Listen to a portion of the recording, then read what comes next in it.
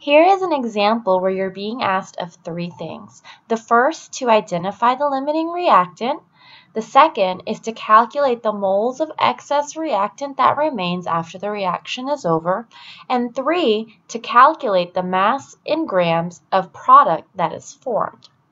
Before you do anything, you have to start with a balanced chemical equation.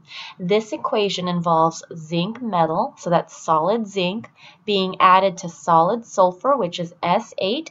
They react together to form solid zinc sulfide. So go ahead and take a moment and write the balanced chemical equation for that. As you are checking your proper formula for zinc sulfide, remember that zinc sulfide is an ionic compound, and with ionic compounds you have to do the charges first. Zinc has a 2+ charge, it always does, it's a Zach element, and sulfide has a -2 charge. The charges cancel out, leaving you with ZnS. Here is the balanced chemical equation.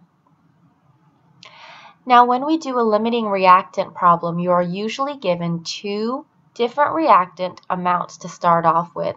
So imagine that you're a scientist, you're mixing some zinc and some sulfur, and you're making zinc sulfide.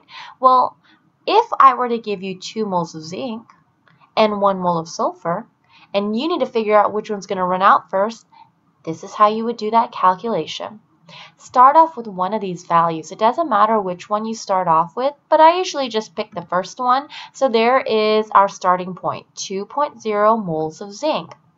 The next step is to do a mole-to-mole ratio between the two reactants. So I'm going to compare 8 moles of zinc to 1 mole of sulfur. 8 moles of zinc to 1 mole of sulfur. When you complete that calculation, you've just calculated how much sulfur is needed if you start with 2 moles of zinc.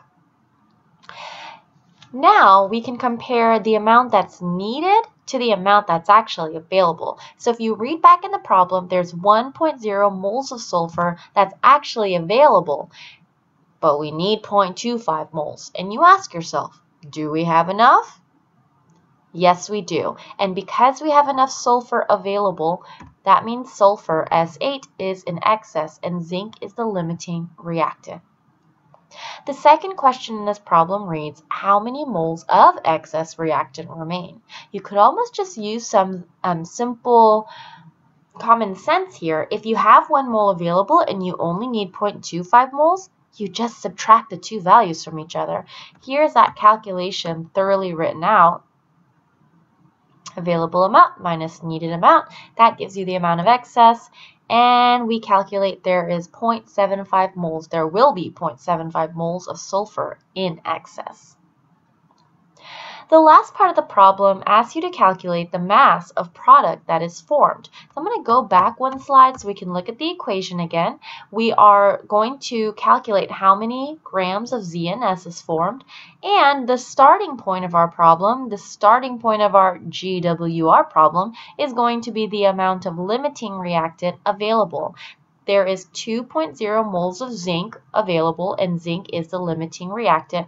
So as I fast forward just a little bit, here's the how-to calculate the amount of product. How to calculate the amount of product, you need to start off with the amount available limiting reactant and go ahead and do the GWR calculation there. The given is the amount of available limiting reactant. The want is grams of zinc, and the relationship is going to be between these two substances, zinc and ZnS.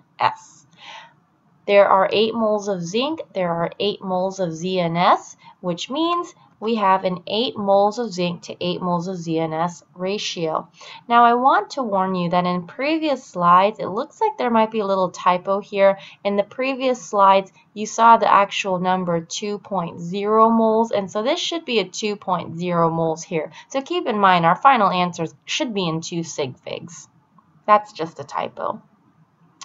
Now for the rest of the relationships. We see the unit of grams next to ZnS, which is a hint that we need to calculate the molar mass of zinc sulfide. So get those periodic tables and calculators out. We're going to add up the mass of zinc to the mass of a sulfur. And when we do that, we end up with this relationship, 1 mole of zinc to 97.446 grams of zinc sulfide.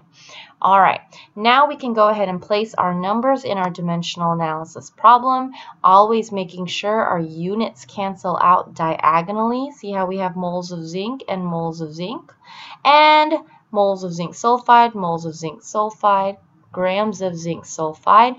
When we type this into the calculator, we can type in 2 times 8 times 97.446 divided by 8, and the calculator value is 194.892, but the answer rounded to 2 sig figs is 190.